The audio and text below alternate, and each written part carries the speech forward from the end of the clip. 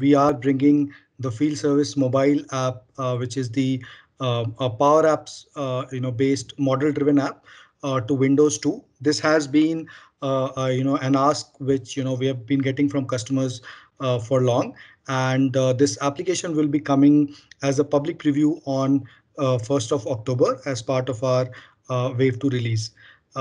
So I'll just kind of dig right into and give you a short kind of peek into what this app can do, right? So one of the first things that I would want to kind of highlight is you obviously get a field service dynamics 365 branded app, and from 1st of October you'll be able to get it from the Microsoft Store, right?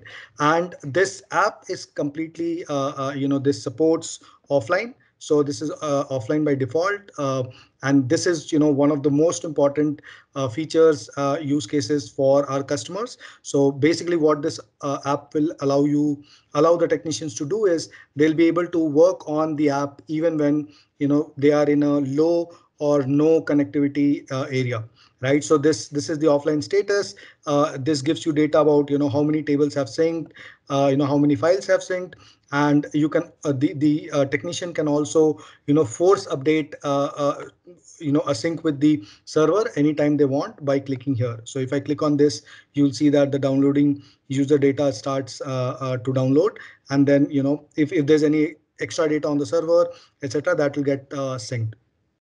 So once that is done, you'll see that this says offline data update is completed, right? So I've let's suppose if I'm a technician, I've went to service a coffee machine at one of our clients, which is say Contoso Coffee. So I see that on Monday, September the 20th, morning 8 a.m. this is my booking. So I basically click on this, and I'll be able to change the status. So if I'm traveling, I can change the status to traveling and save the booking. Right now, when I reach the place, I can also put it as in progress, and obviously save.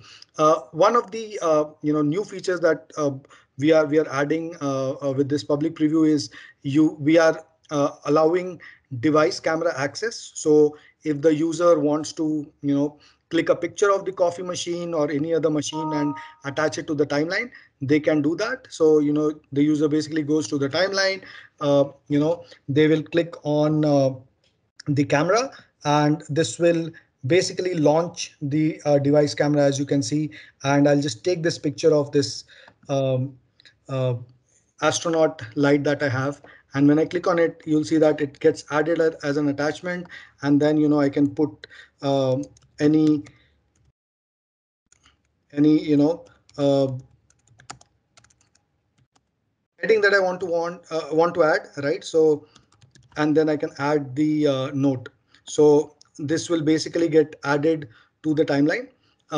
You can also, if the user want, they can also record a video by clicking on the video button. Now I'll just save this booking, and I'll go back to the home page. So there's another thing that I wanted to kind of highlight is this public preview also allows for barcode scanning, which again is a very kind of key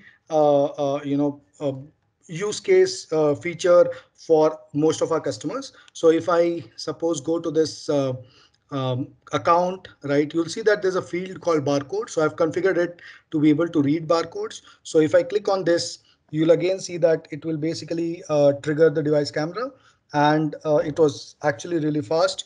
But I had a barcode generated on my mobile phone for the number 798, and it basically filled that field with that number, right? So again, you'll be able to save this.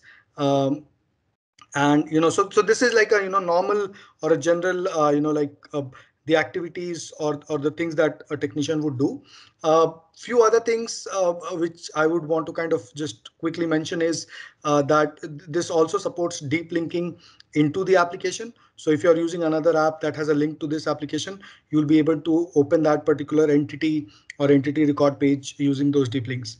um, because this is public preview, there are certain items which are also not available in this version as of now, but they are there in the backlog. I would want to highlight a few of them. So first is this app, or this app version will not support large file and images, right? Above 16 MBs of size, 16 MB size. Second, this will not support quick notes control. Third, this will not support push notifications. And fourth, this will not support geo tracking of technicians.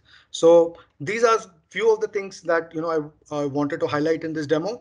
We'll obviously come with a more detailed documentation also along with that.